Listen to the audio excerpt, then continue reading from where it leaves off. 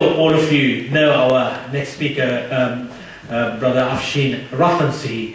I've got a note written here that he has been in the media for over 2 decades. I just want to know how youthful you look after so many years in the media, firstly. Secondly, he has done an awful lot of work with lots of different channels, plus he finds the time to write novels as well.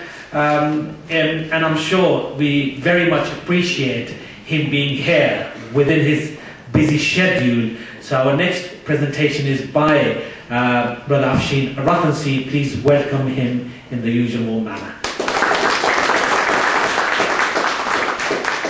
Yes, I'd rather jump the gun, I think. No, that's perfectly okay. Just the first time, yeah. In fact, the last time I had to... No, please do. The last time I had to speak about Iran in the past 12 months, it was in front of a whole group of Western journalists. I think I was in a panel of 4 people who, I think everything I said they wanted, I think they were thinking of throwing me out the window, actually. Such is... You may face that here again.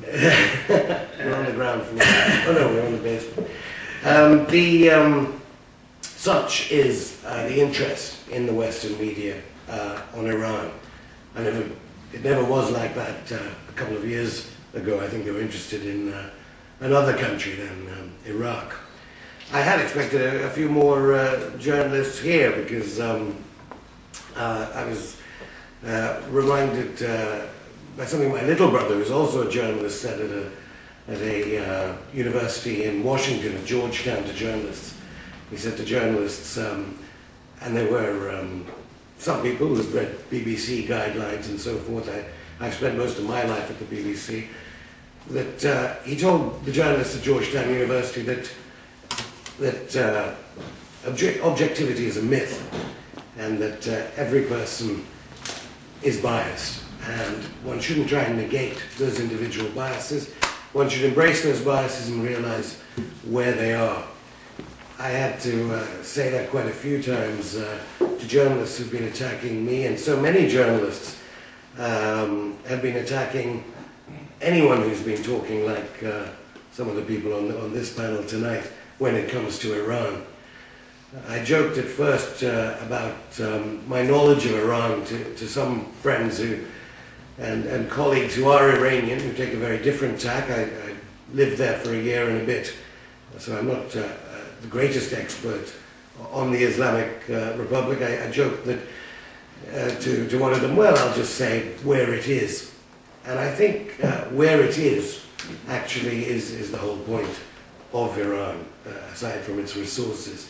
The geographical context is being entirely missing from media representations of what has been happening in Iran. If we start with, since the forum here, the Persian Gulf Forum here, I also worked, before I had to leave rather quickly, for Sheikh Mohammed bin Rashid Al Maktoum in Dubai. And I remember him telling me why, it was then the Clinton administration, why were the Americans always trying to tell him to get upset about the 3-island dispute? These are these 3 islands between Iran and the United Arab Emirates. He knew, like so many other Persian Gulf rulers know, they were trying to create trouble. There's nothing like a colonial power to try and create trouble in that region, as I think many of us know here. Well, if we start geographically, we know the western border. And again, I emphasize the geographical context because this is unavailable in the Western media, even though it's available in atlases. It doesn't seem to be that available to journalists. We're in London, so I'm sure we've all been enjoying the Chilcot inquiry, which is supposed to analyze Britain's role in the war on Iraq. Anyone who thinks about conspiracy theories, I think, suffers a loss in some ways when it comes to the war in Iraq, because of course the war in Iraq has greatly increased the regional influence of Iran over the entire region. But of course in Iraq, poor President Obama, who presumably was reading about the Bush surge in Iraq, which so many commentators believed was the reason for the decrease in violence in Iraq? Well, I think the best analysts realize it was people like Muqtada al-Sadr, who has close ties, just as other elements in Iraqi society who have ties, that should take a lot of credit for the decrease in violence in Iraq.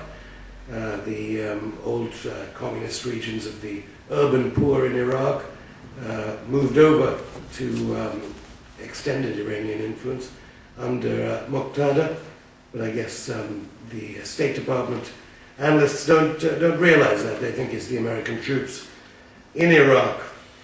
And it should be added, which of course is relevant to any discussion about external pressure on Iran. The contracts for the Exxon oil company were signed in the past week. We know that Iran has influence over Iraq on that western side. On the eastern side, we have Afghanistan. We have a conference here in London starting tomorrow. The president of Afghanistan, of course, arrived in the past few hours in this city. I was in Tehran working for Press TV, and now an independent production company supplying programs to broadcasters such as Press TV. I was banned from this conference tomorrow. I'll still be broadcasting from outside it. I did make a point to the Foreign Office that Iran does border with Afghanistan, unlike the United Kingdom, but didn't seem to hold much sway, alas. I think it's interesting that the so-called